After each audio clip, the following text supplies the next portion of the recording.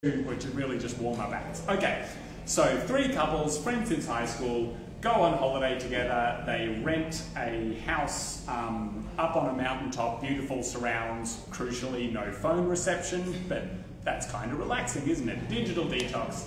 And one night a game of truth or dare goes a smidgy bit too far and they decide to attempt a partner swap. They figure it won't be awkward after the fact because all the lights will be out, so no one will really know who anyone else was with or even who they themselves were with. But when the lights come back on, one of the men is dead and their phones still don't work and now the car key is missing and the killer is only just getting started.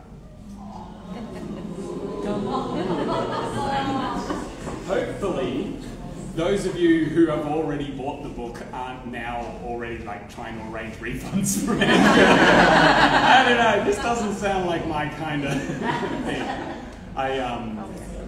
It's thrilling to sort of have such supportive readers, but I do need to tell you that I asked my mother what she thought of the book, and she said, as a book, it was fine.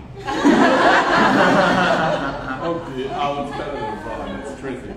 So you've got these three couples up on this mountaintop, 6 people, and we have 6 point of view characters. We get inside the minds of each of them. Well, a friend, another crime writer, asked me the other day, how many points of view characters do you think you can have in a book reasonably? And having just done one with 3, I said, oh, 3 or 4, you wouldn't want to do more than that. This got 9, right? Yeah. And I know because the audiobook has 9 narrators, so yeah. No, I should ask you about that. Okay, tell us why. Why do you want to take us into the heads, particularly those 3 couples, the 6 people up on the mountain? Okay, so I like to set challenges for myself. For me, what makes it hard is also what makes it fun. So if I come across an idea for a book that sounds like it would be difficult to write, that makes me want to write it more rather than wanting to write it less. But in this case, and I'm about to do a major spoiler for an obscure point crime novel that came out in 1992. So you had your chance, but I read this great book that came out in 1992. Where there were characters who went on it, they were teenagers and they went on a class trip to an island, and then the killer is picking them off one by one, and at the end the killer turned out to be the narrator, and because I hadn't read any Agatha Christie, this blew my tiny little mind. I was like a kid when I read this. I was like, surely no one has ever thought of something this brilliant wrong. But so with this, I went, okay, maybe I could do that same thing but push it a little bit further. What if the killer was the narrator and the reader knew it from the beginning but they didn't know which one? I thought that would be an entertaining thing to explore, but the challenge, the real challenge of it, which should have occurred to me earlier, hit me pretty early on in the writing process when I realised I couldn't have any of the characters wonder who the killer was, because then the reader would eliminate that character as a suspect. So I went, okay, well, what the hell else am I going to have them think about? Like, what on earth could be so psychologically troubling to these people that they're thinking about that instead of trying to identify a killer? And that's why I ended up having to delve so deep into their perspectives, like right down into their psychological underpinnings, because each of them has something going on. Everyone's hiding something. Yeah, I thought maybe the killer might be a marriage counsellor. I am so sick of these people. They've all got issues. So did you start with the plot or the idea, or did you start with those characters, those people? No. Okay. It was 2013. I was a much younger man. Let me do some maths. I was 10 years younger. And it was like the height of 50 Shades of Grey fame, right? Everyone was reading 50 Shades of Grey, and I was like, how do I get in on that? The book sales, not the whippings. And so I started writing like an outline for a romance novel. Actually, outline is generous. It was really more like a diagram. It was like, man A is fixated on women B, that kind of thing. And so, but the idea was, let me picture this romance novel that doesn't actually exist. The idea was that 3 couples go away, they swap partners, but each of their relationships is in a little bit of trouble, but over the course of the partner swap, one of the marriages is rekindled, like they realise how much they actually care about one another because of this experiment. Another one of the marriages falls apart, but one man and one woman make the swap permanent. They realise this was who they were supposed to be with all along. That's kind of a second chance romance type plotline. And the third one, the woman was going to realise that the man was a dirtbag and she was better off on her own, and the man gets booted out. So it was going to be sort of a happy ending for 5 of these 6 characters. But I never got it working because writing romance is hard. Really, really, really hard. So I kind of shelved this concept, and it was only years later that I thought, hey, if one of them was killing the others though, and then I got the tingles, you know, the feeling you get when you're like, I would read that book, but it doesn't exist, so I kind of have to write it. That was, so definitely plot before characters, to answer your question. And the characters, it was almost like mapping out a game of Cluedo. I was like, okay, here's my 6. I need to come up with 6 occupations for them to have. I need to come up with 6 motives for murder. And then I need to even place them in the rooms, like in a game of Cluedo, like west downstairs bedroom, upstairs master bedroom and stuff like that. And only then afterwards did the sort of characters really come to life. I mean, the book reads seamlessly. You're in the story, you're getting carried along as you bounce from one perspective to the other. But it's incredibly, if you pull back, it's incredibly skillfully done. Do you think you could have written this book 10 years ago? Absolutely not. No, I couldn't even have written it 2 years ago, probably. I wrote a book last year. My big adult release was a book called Head Case, which starred my cannibal detective, Timothy Blake. And it had a couple of different timelines running through it. There was sort of present day where Timothy Blake was stuck in a mental institution. And there was a couple of weeks earlier when he was investigating the murder, spoilers, the death, the suspicious death of an apparent astronaut. And then there was like 7 years before that when he was investigating a missing persons case, and they all kind of wind together. And that was really difficult, but I think without the process of writing that book, I couldn't have written this one, because in that I had 3 timelines, but I only had 1 perspective. Whereas this is 2 timelines split over 9 perspectives, so it's a bit more ambitious. But yeah, I wouldn't have had the skill to pull it off 10 years ago. So the 2 timelines, there's one timeline which is these 6 people, the 3 couples, up on the mountaintop in a house, and someone dies, right?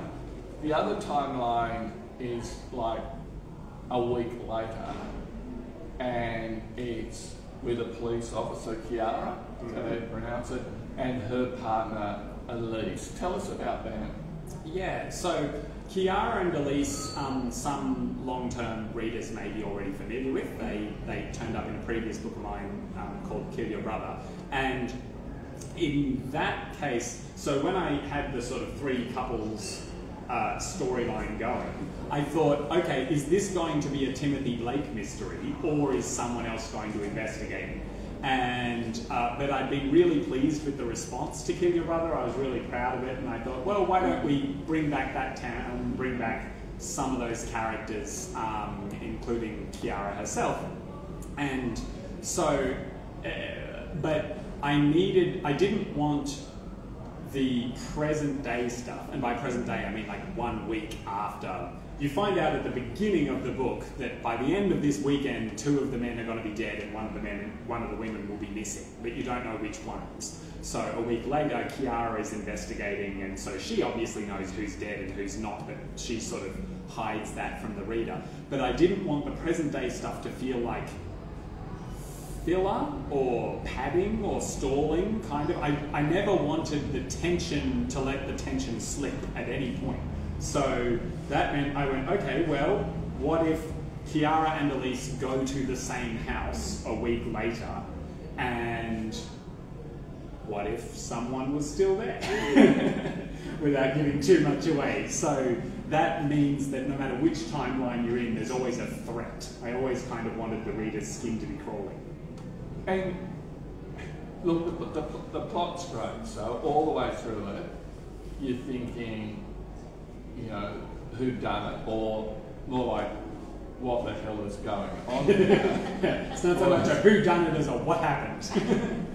Well, both, right? Yeah. Both.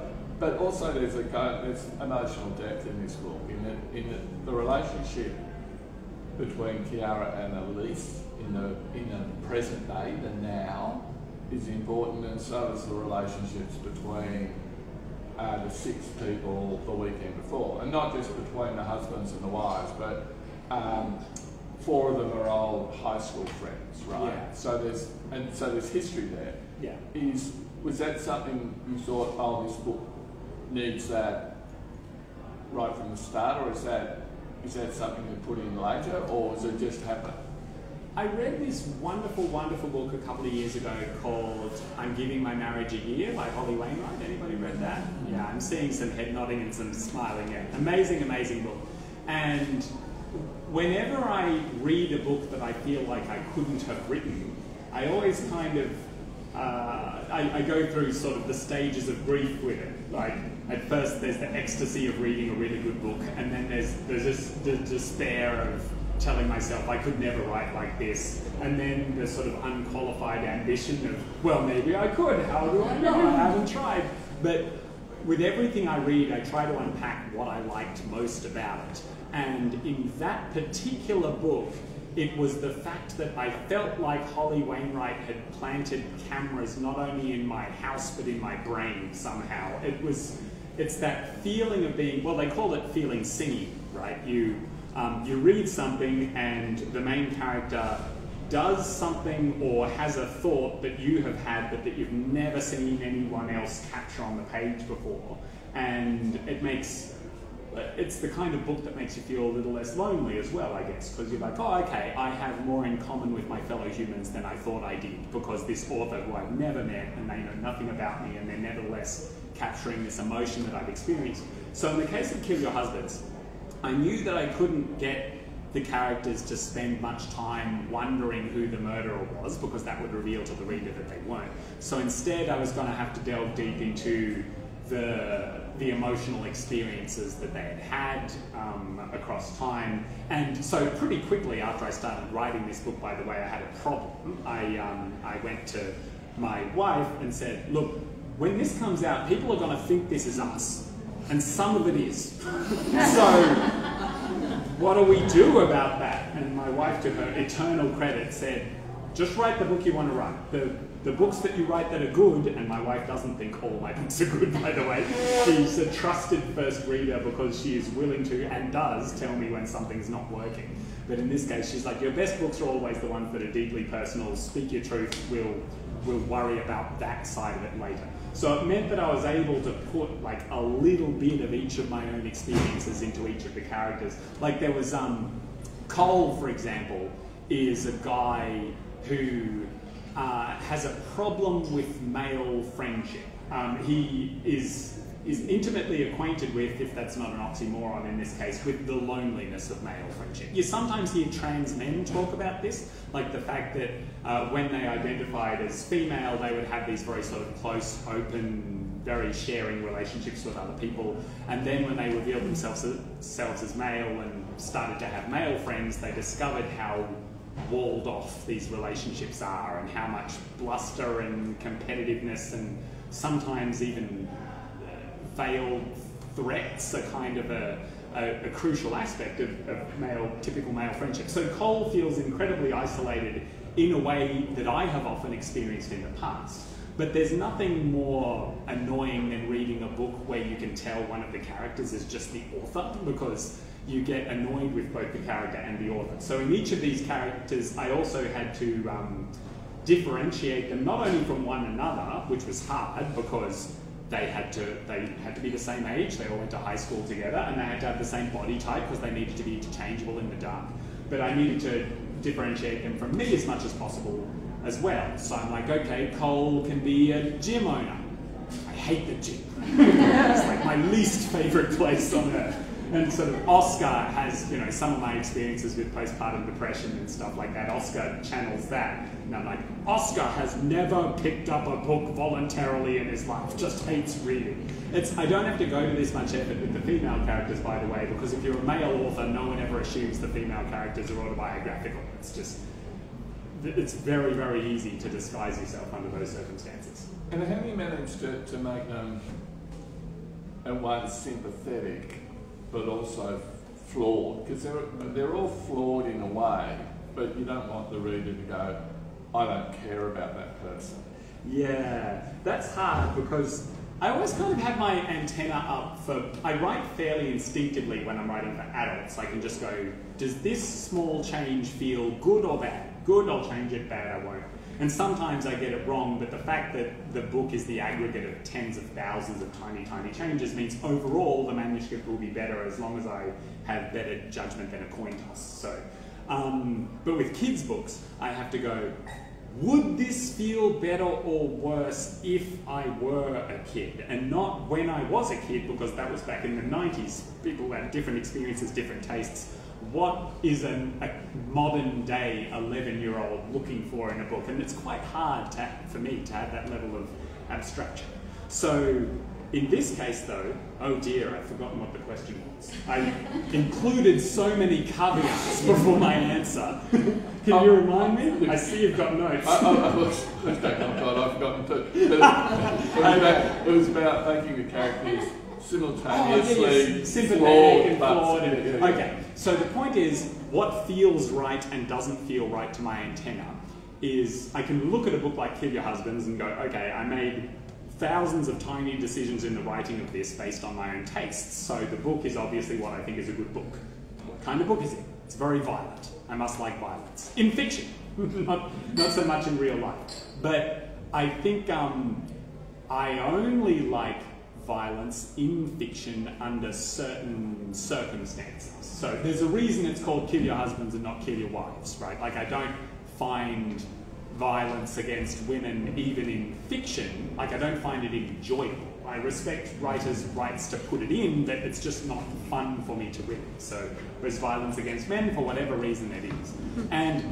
But crucially, there's also stuff like violence against bad people is cathartic in fiction. I sometimes think maybe it's the least violent people in real life who are drawn the most towards violent fiction because it's this sort of wish fulfillment where imagine if the world was that simple.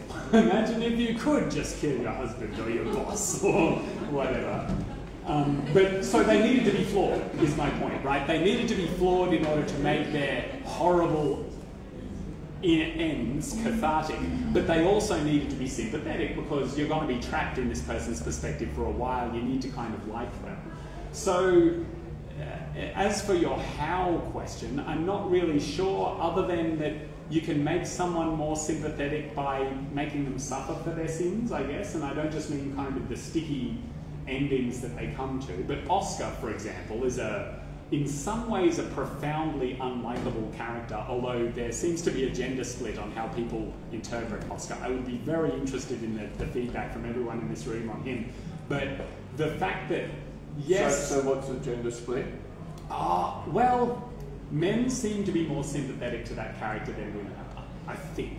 But again, it's a huge generalisation, so I'm open to be sort of being proved wrong. But I think the fact that he is kind of making his wife's life miserable makes him pretty unsympathetic. But the fact that he is also miserable makes him more sympathetic. So I guess the amount to which you forgive Oscar or don't depends on how much you identify with him. And I got an email from my structural editor, early on, when it was quite a sort of, the email was, praising this thing. She said, at several times in the manuscript, I paused to marvel at what a truly unsympathetic character Oscar is. Honestly, I might have been taken in by him in real life, but in fiction, because I'm privy to the constant whining and self-pity of his inner monologue, and I'm like, oh, I just won't tell that lady how autobiographical that character is. Hugely humiliating for me. But that's the wonderful thing about fiction, isn't it? I would never dare write a memoir with any of this stuff in it. I've never killed anyone, I've never done a partner swap. I need to be explicit about the bits that are purely my imagination. Okay, before this he said, is it okay if we live stream this on Instagram? Oh yeah, I forgot. Hi Instagram.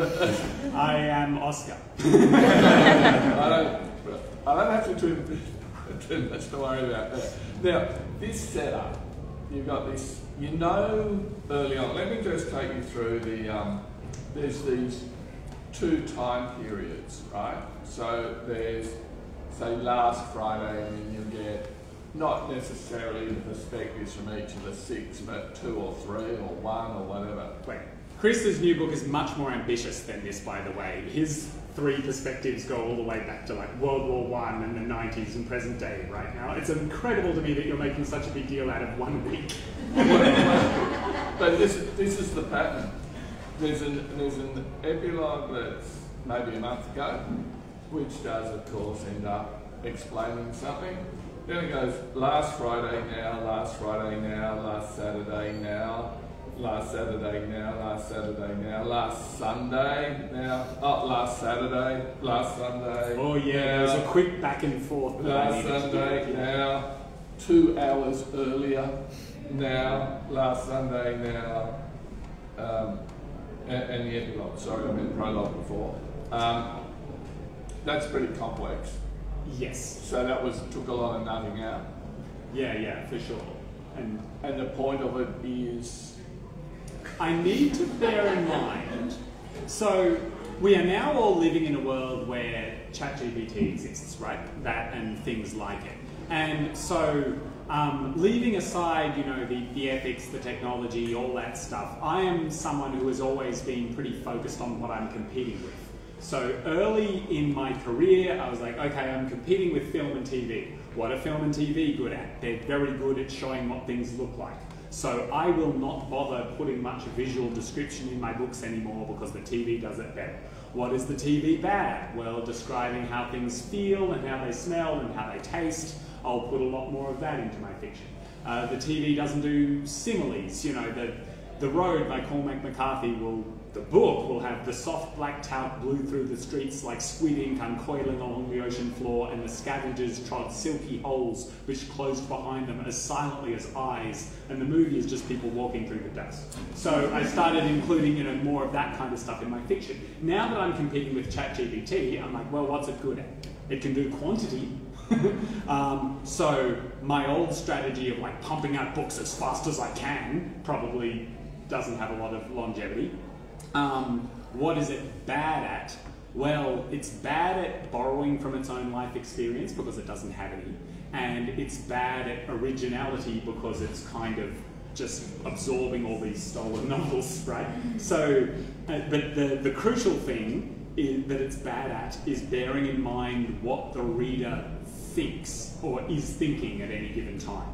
So, because it doesn't know. It just knows what the next word is statistically likely to be. It doesn't know what the reader is thinking.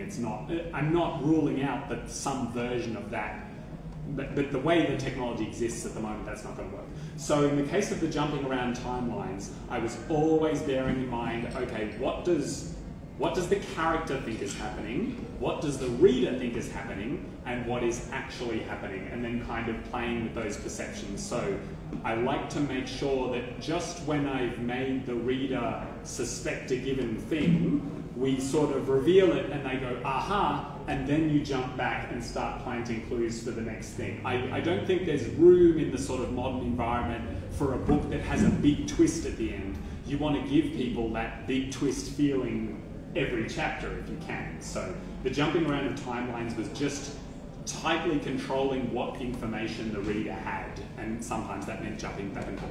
And there are a few good cliffhangers, you know, in whatever time frame you're in, and then suddenly you're back in the other time frame, and you go, oh, quick, I've got to get through this. That, you know, that's yeah. So if I would ChatGPT, yeah, and I was doing this, and the scenario was 6 people in a house on a lonely mountain, and we know right from early on, this is no spoiler, that there's 2 dead and 1 missing, right? Yeah. So we know that. So if I was ChatGPT, I would be writing a slasher movie. You know, the ones where you go, do not separate, and the person who goes off by themselves. So there is a kind of, you are playing with that trope, but one thing that saves it, there's a few things that save it. One is just the humanity of the characters. 2 is the sophistication of the plot, because it's not just, you know, a monster in the woods. But the other thing is humour, and I think this is very much, you know, Jack Heath's trademark. How and why do you use humour in your books? I think, so when I wrote Hangman, which is the first of my cannibal FBI consultant novels, the first draft, I couldn't get, so I spent 10 years working on that book and trying to find a publisher for it. And one of the problems with the early drafts was that it wasn't just that they were gruesome, it was that they were monotonous. Like readers kept telling me it was too gruesome. And so I kept trying to tone down the gore, but then it was just kind of dull. I eventually realized that it wasn't the gore that was the problem, it was the monotony. So I kind of rewrote it to, firstly I gave it a sort of arc, so it kind of starts off not very gruesome and then builds to a particular scene in a basement. But the other thing was that I gave Timothy Blake a sense of humour.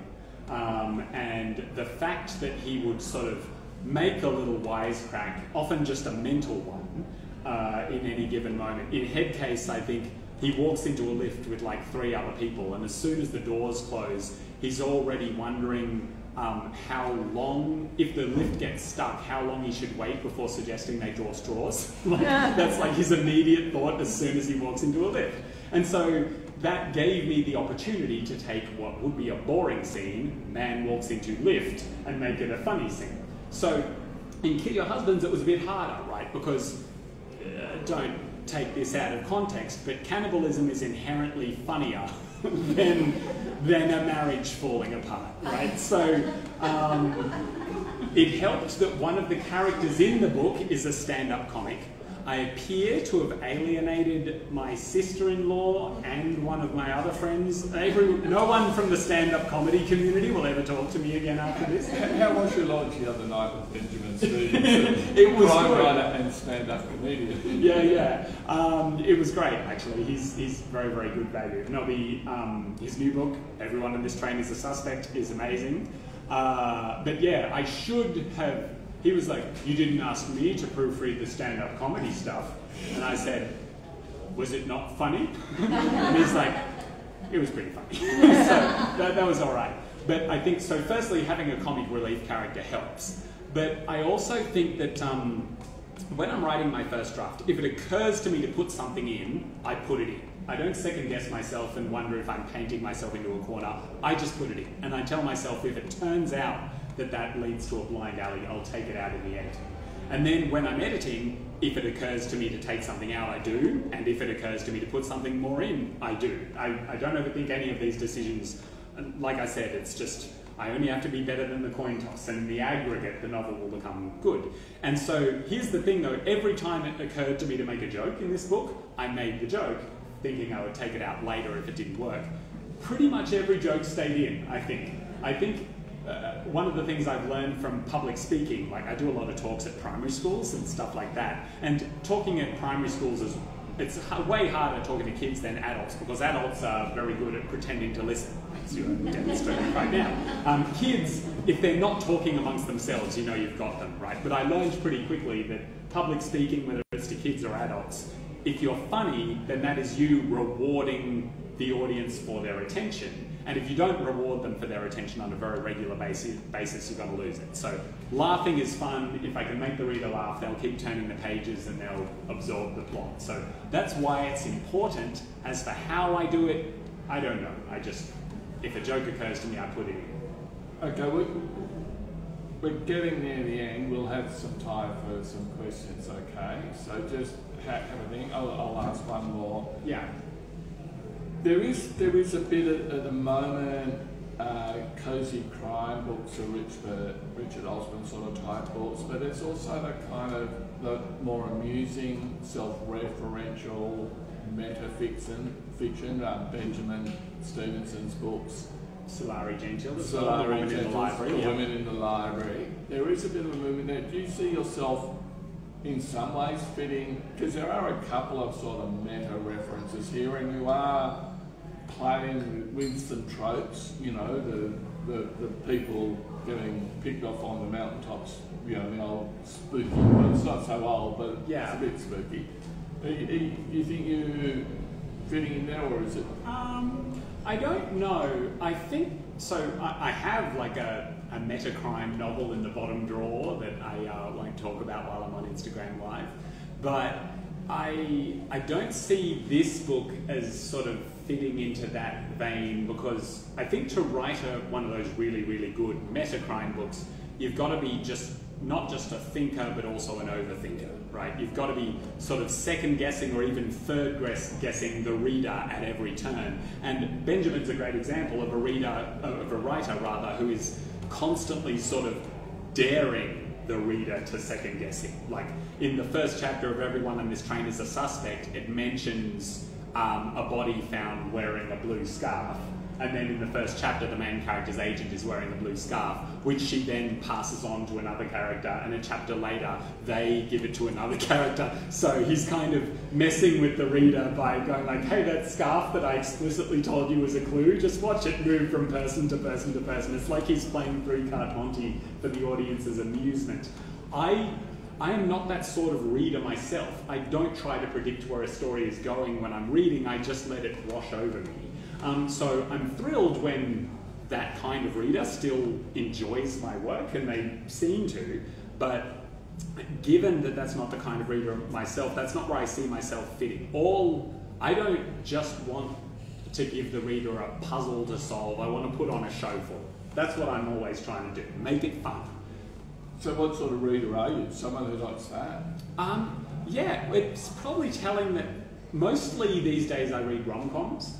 The main reason being, I think, well, firstly, I used to be really into horror movies, and then my children were born, and after that, you know, you get to a point where your life has enough stress in it. You're like, why would I add additional unnecessary fear to my evening routine? So I started watching more comedies, but in the case of this stuff, I mean, when I'm reading someone else's crime novel, even if it's a really good one, like one of Solari's or one of yours or something, I'm enjoying it in a different way. I'm going, ooh, that's clever. I might not have thought of that if this was my book. So reading it feels like work. Whereas when I'm reading something I have no idea how to write, like a rom-com, I can just kind of absorb myself into the story and get that kind of self-oblivion flow state that I really love from reading. So that's the kind of reader I am. And what about true crime? Because there are crime writers, like crime fiction writers, who are very attentive to true crime podcasts and whatever, because they get ideas. What about you? Yeah,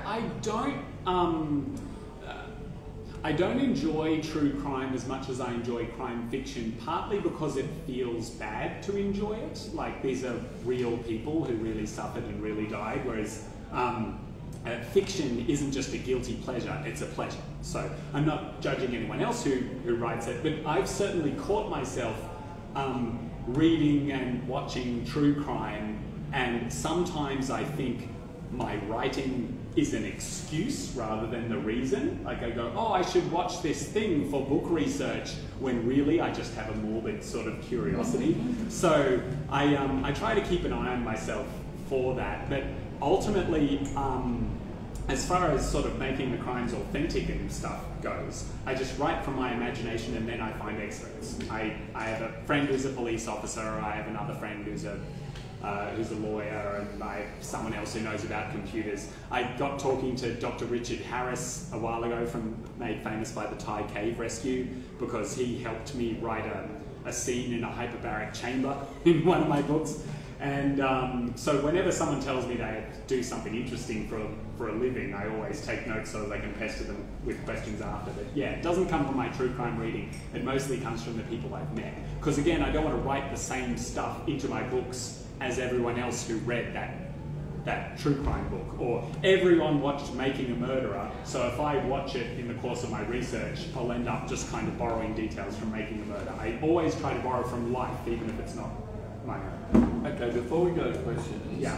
Is there any particular point you want to make about this book, or in general, or where you see yourself now as a writer? Not especially, other than, so I'm extremely grateful for there are moments sort of early in my career in particular where I had a tendency towards professional envy. And this is not unique to writers, you know. Wherever you are, whatever totem pole you're on, there's always someone above you, and sometimes it's tempting to focus on the people above rather than the people below, which means you get sort of unhappy and bitter. But maybe it's a good thing. If you focus on the people below, then you start to become condescending and self-aggrandizing and stuff, and that's not good either. But I had an experience a little while ago where there was an author I really looked up to who he was very successful, he wrote full-time, and he was always full of advice that didn't sound quite right, but he was so successful that I hung on his every word.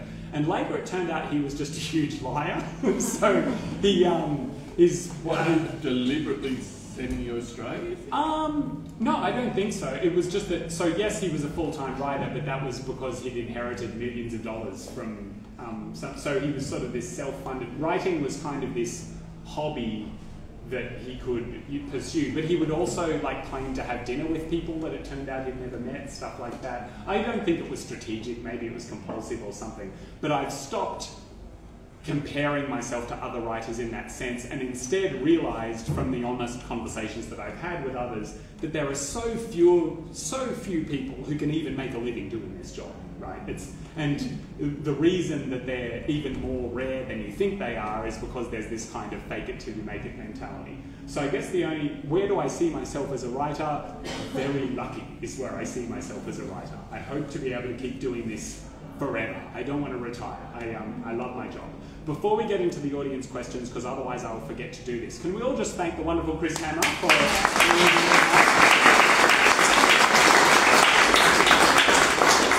signed Chris Hammer books make marvellous Christmas presents. And on that note, let's thank Andrew for coming to the bookstore. Andrew used to be my boss when I worked at Dimmock's. He was a great boss, I assume he still is. And can I also thank my wonderful wife in the front row for everything she's done for me. I am the worst person to live with in December when I have like a book coming out, but I'm constantly like twitching with anxiety over doing things like this. But I couldn't do this without your support, babe. You're amazing. So we will cut the cake in a second. I see hungry looking people, but first, are there any questions? Everyone wants the cake. So, I want to know why you find romance hard to write. Well, a few different reasons. One is that, so romance novels, not always, but there's a particular trope that's very common where it's like alternating perspectives, right? You get his perspective, you get her perspective. This is in a sort of, heterosexual romance. And I can obviously do that in this, but there was, probably early readers have told me that the only relationship in this book they found heartwarming is the police officer and her girlfriend, right? And I think that's one of the reasons it was important to include it, was because otherwise this might be a pretty dark, sort of cynical seeming book. But having one relationship that isn't perfect but is at least heartfelt and beautiful really means that I don't need to leave the reader with a bad taste in their mouth at the end, kind of. But the thing is, because they are both women, so I'm not part of the queer community and I'm not the right person to be telling queer stories, but I do know what it's like to be in love with a woman. I have no idea what it's like to be in love with a man. I can't picture it. So whenever I'm writing from a straight female perspective, I'm always like, he had big shoulders and like veiny hands. I think women like that. It's like really hard. And obviously what a queer person sees in her partner might not be the same thing that a straight man is attracted to in a woman, but it's not quite as much of a leap of consciousness. So one of the things that's difficult about writing romance for me is, I guess, it's hard to imagine selling a romance book that didn't have a female perspective in it, and I would then have to write that and try to work out what on earth it is you see in us. I'm only just now noticing the distinct lack of men in the audience. I can't think of any other reasons it would be hard other than it's my same kind of, I'm envious of any writer who can make something exciting where no one's life is at stake. Like, I mean, I guess in romance fiction, your life is at stake, but your death isn't, kind of. Maybe that's a better way of putting it. But yeah, it always feels to me really gutsy to write a scene where no one gets killed and still rely on the reader to be on the edge of their seat. I'm not convinced that I've got it yet. Another question, please. If Netflix does give you a call Yeah. and they want this book on the screen, have you got a cast in mind, and would you be playing Oscar? Absolutely not. So I did get a contract in my inbox today. It's don't hold your breath. It's just a shopping agreement. There's every chance that this thing will never get made. But my intention is to tell them, okay, just take the cast from the audiobook, but make a couple of switcheroos. I want Kiara to be played by Zinzi Okenyo, and I want Elise to be played by Hannah Monson, as she is in the audiobook of Kill Your Brother, but not in the audiobook of Kill Your Husbands. And I want Jessica Bell, who is Kiara in Kill Your Husbands, to be Stephanie from Kill Your Brother. So yeah, there's a whole cast list. It's all there in my head. But the thing is, I'm doing it just based on their voices. I don't even really know what they look like. I want to ask about that, the audiobook, because typically when a novel is turned into an audiobook, there's one narrator, because it's cheaper, I think, for the audio company to do it. And the actors who do it are just spectacular, because it's not the descriptive passages, it's the dialogue. You know, old man, young girl, middle-aged woman, you know, derelict bloke, etc., etc. But your book, each character has a different actor. How did that happen? That's really quite unusual. So with print book publishing, I'm a small cog in a large machine. With audiobook publishing, I'm an even smaller cog in an even larger machine. So to an extent, this process is opaque to me.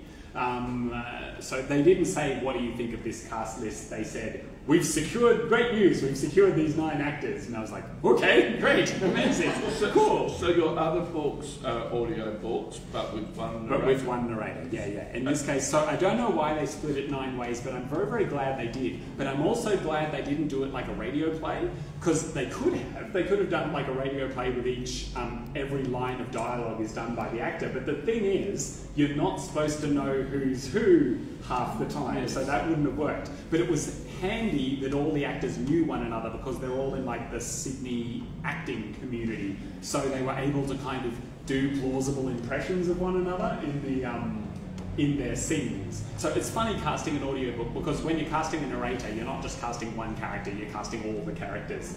So finding 9 different actors who could do all 9 different characters was quite an accomplishment. I'm glad I wasn't the one who had to organise it, however they did it. Wow. Another question. I think everyone wants to get to the cake, Chris. Should we let them get to the cake? Okay, let them eat cake. Okay. Oh, I forgot to say hammer time when you were about to start talking. Every time we do an event together, I'm like, remember to say hammer time, Jack. You'll have to write another book. I will. All right, thank you, Chris. All right, thank you, everybody. Chris and I will be signing books at those tables up the back. We are happy to write, you know, Merry Christmas or Dear eBay, whatever you prefer. The books are for sale over there. And the cake is for everyone, and there's probably still some money left on the bar tab. Okay, thank you all for coming, everyone.